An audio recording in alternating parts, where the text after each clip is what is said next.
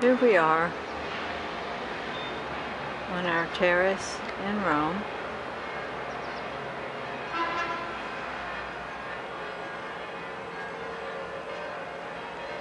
I can't tell you east, west, or whatever, but we have an awful lot of pretty sights. There are all kinds of plants. I don't know if this is an orange tree, a lemon tree, but it's very fragrant. I'm not so sure I can tell you what all these sights are in the background, but I do know one, and that's Victor Emmanuel. And in the front of it is the largest horse statue ever. And up there on one of the terraces is their version of the Tomb of the Unknown Soldier, which is guarded 24/7. And we come on around here. It's a nice breeze. You see right here, we have this table. I'll walk over here. It'll jiggle a little.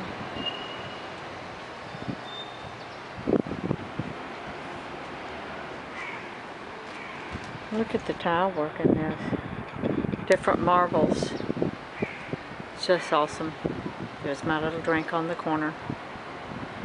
And if you go up from that, we have a little covered area with another table and chairs. Beyond that, you might can see that there's some laundry hanging out there. There's a common area for hanging clothes. They don't have hair dryers here. Clothes dryers. And there's a gate to the common area. Some man just peeped in and said, "Hello."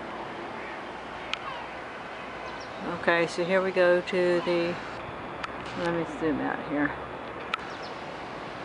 This is the door to the bedroom where Tom is asleep. Up on the top would be, of course, the satellite TV and whatnot. There's a little spiral staircase, and you can go down and get a fabulous view from up there if you want to. I choose not to very often. So I started off, let's go this way. Our marble table. Our lounge chairs. You see, that one's ready for me because I'm getting in it and gonna read my book and listen to the sounds of Italy.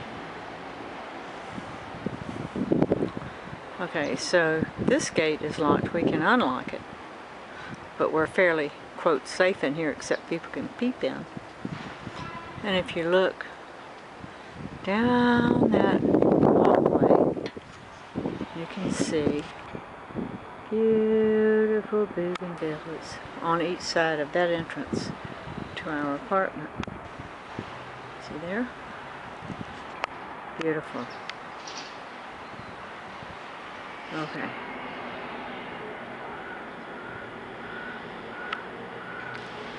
There's another ladder that goes up. I guess, you know, that's a good thing if there's a fire or something.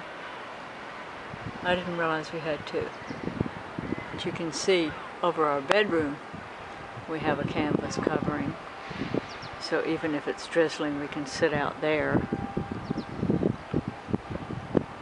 Okay. April 2012.